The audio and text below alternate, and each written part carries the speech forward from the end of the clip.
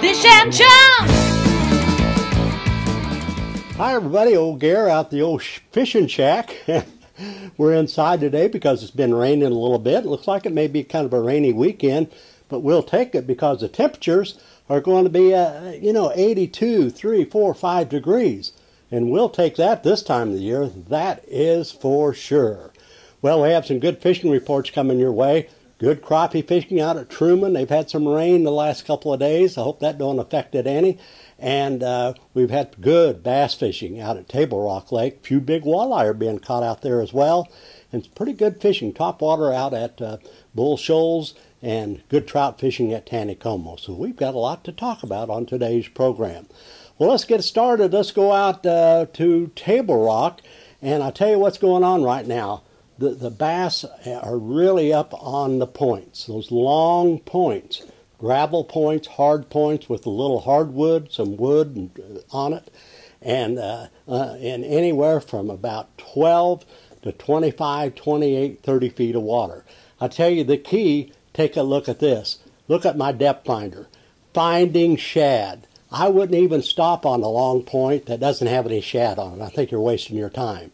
But as you can see here with my depth finder, you find that big ball of shad, you're going to catch some fish. A lot of spotted bass are being caught, some smallmouth.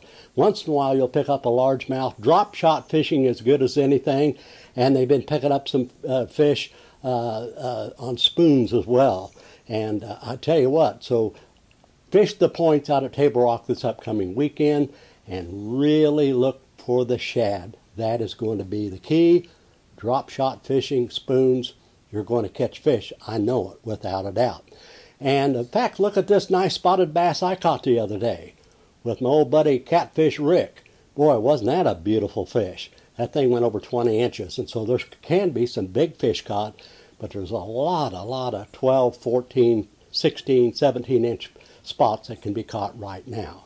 Like I said, once in a while, a big old smallmouth can be hooked. Now, early in the morning, there's still a topwater bite going on out at Table Rock, and they've been picking up these fish on a variety of topwater baits. The spooks have been working, the junior spooks. They've been picking up some fish on pop-Rs, one of my favorite all-time baits. And up in the James, buzzbaits have been working.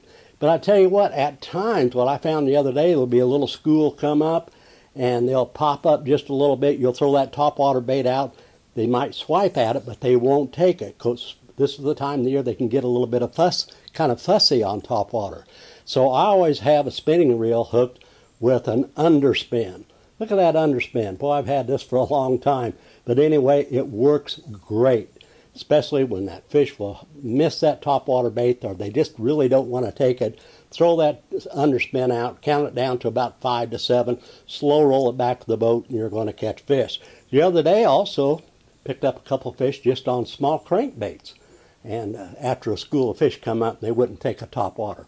So try a crankbait, try that underspin. Also, folks, try some spoons too down there when you're using your drop shot. If they're not hitting that drop shot real good, try that either a chrome spoon or a white spoon. Get it right under the boat off those long points, and you can catch some fish on spoons as well.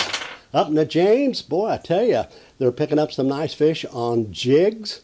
The football jigs, pitched out on those kind of steep banks like on the bluff ends or out where where there's some brush. Work it down 15, 20, 25 feet of water, especially if you can find some brush down there.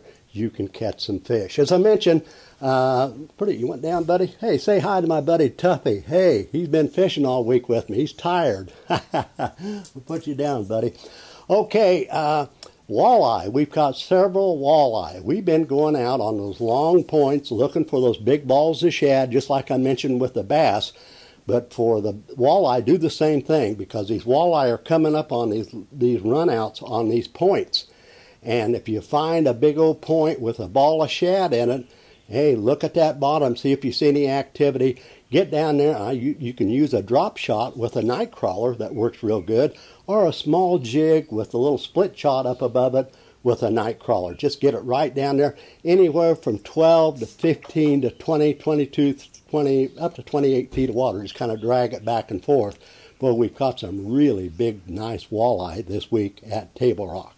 Let's go out at let's go out at Taneycomo. Now, what's happening for trout fishing this upcoming weekend?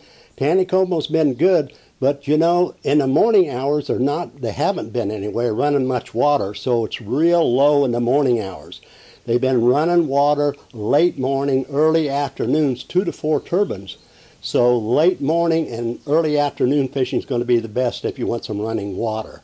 And then in the late evening, they're shutting it down through the early morning hours, so that makes it tough. So get out there mid-morning, early afternoon, and they're catching fish on little Cleo spoons.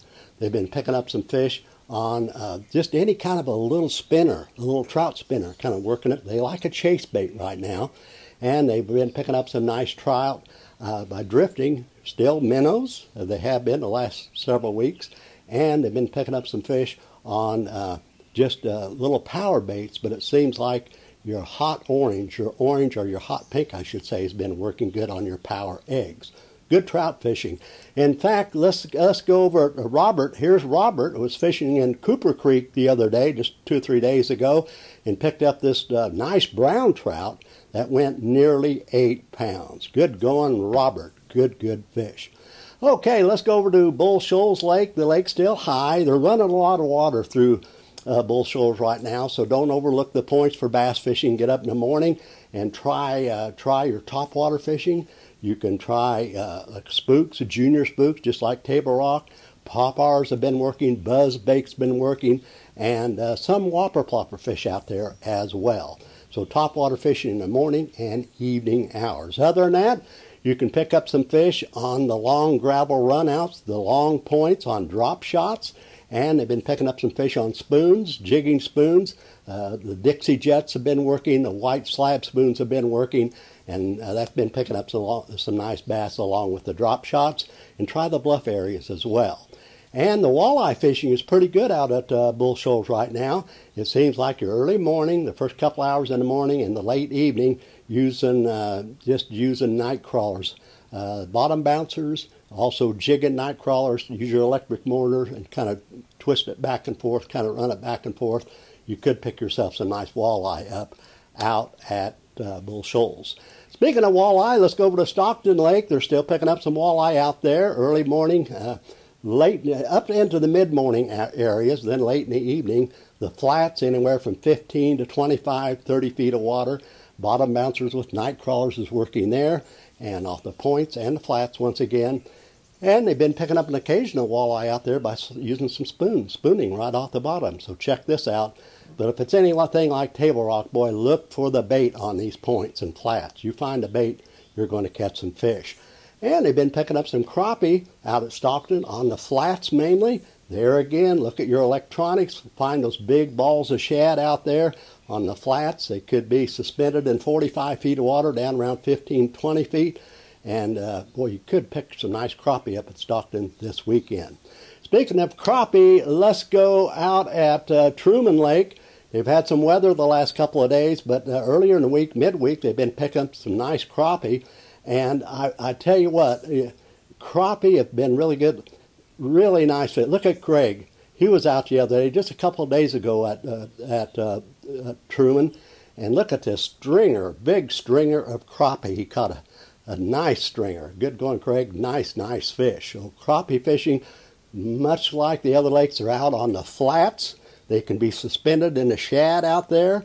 They're picking up some fish by jigging some of the tree rows in a little bit deeper water, 15, 18, 20 feet, and around some of the cedar trees as well. But the flats, those big balls of shad, that's what you got to look for at Truman this upcoming weekend. Look at Dwayne here. He has a nice walleye. Boy, I think this has been one of the better walleye years at Truman in quite some time. A lot of walleye caught out there using jig and night crawler combination, and they've been picking up some fish off these points by doing this, and some of the flats, and they've been picking up some real nice walleye. In fact, this particular walleye went over 7 pounds. He just caught that a couple days ago. Here's some fish. Now, we don't talk about this too much, but these young men were out a couple weeks ago. They sent us this photo. I did want to get it up, because we try to talk about all kinds of fish here on the program, and white bass, crappie, bluegill, walleye, bass, you name it, catfish. These guys, hey, have to have to tip a hat to these guys because they go out at night and go bow fishing and spear fishing. I tell you what, that's a wonderful sport, and they have some rough fish here, and I wanted to bring this up because really nice going, guys. You earned those fish, I'm sure, and you had a heck of a lot of fun, didn't you? Well, that's it for the day. It's going to be cooler this weekend. 80-degree temperatures, mid-80s, a little bit of rain, but hey, sounds like walleye fun to me. Get out and get bit this weekend. Be sure to like and share. And if you haven't subscribed yet, please subscribe. It doesn't cost anything.